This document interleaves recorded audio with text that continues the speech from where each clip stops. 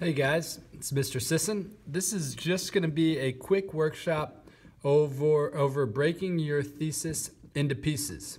And to make it a nice, rhyming, memorable activity, we're going to call it Thesis Pieces. Maybe we could get sponsored by Reese's, but that might be too much to say. All right, so I want to take a quick look. I'll break down mine, and so you guys can kind of see what the process looks like. And hopefully it'll make it a little bit easier for you guys to do it to your own thesis. Let me just read the instructions at the top.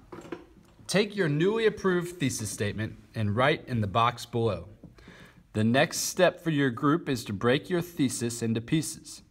When dividing your thesis, look for big ideas or concepts, and once you've identified them, put them in their own boxes below. For each piece you identify in your thesis, find at least 3 sources you can use for information. Make sure each person in your group takes responsibility for at least one piece of the thesis.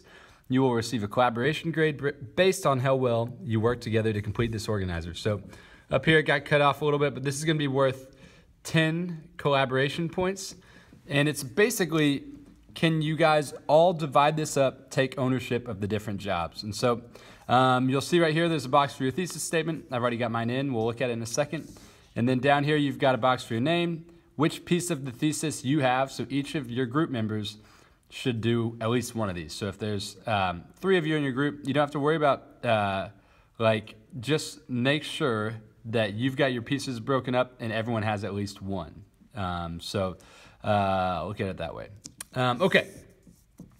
So here's my thesis on William Jennings Bryan.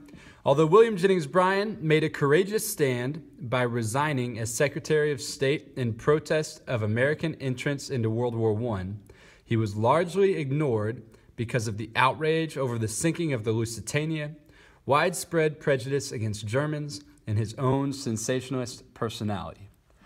So when we talk about breaking our thesis into chunks or pieces, it's because there are huge opportunities for research and more specific targeted research if we break it down. Because right now, what I've basically searched is William Jennings Bryan. William Jennings Bryan, William Jennings Bryan, William Jennings Bryan. And I looked up a lot of different sources on him. But now if I want to really make sure that my project is well-rounded, that I understand all aspects of it, I want to look at the individual different topics or concepts within this thesis statement. So what I'm going to do is I'm going to work my way through it, and I'll just put the pieces down here that we can find.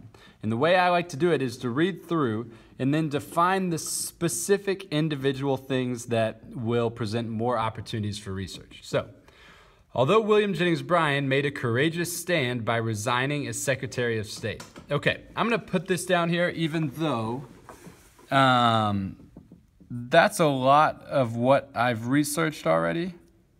So resignation as Secretary of State, because that's its own thing. And so I want to make sure that I have looked up that. In protest of American entrance into World War I. Well, that's part of that same sentence, but American entrance into World War I is much different than just William Jennings Bryan his resignation as Secretary of State. So I'm going to put that and make it its own thing. I'm lefty. Entrance to World War I. So I've now split that thing, and I'm more specific now. I'm not just looking at his resignation. I'm not just looking at American entrance to World War I. I'm looking at both of those things, and it'll help me have a better understanding. He was largely ignored because of the outrage over the sinking of the Lusitania. That's another piece. I'm just going to put sinking of the Lusitania. Widespread prejudice against Germans. That's another one. Just going to put prejudice against Germans. And then lastly, his own sensationalist personality.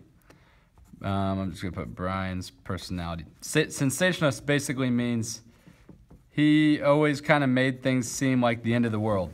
And so whenever he really was like, this is a horrible idea, everyone was like, oh, Brian, yeah, we've heard that before.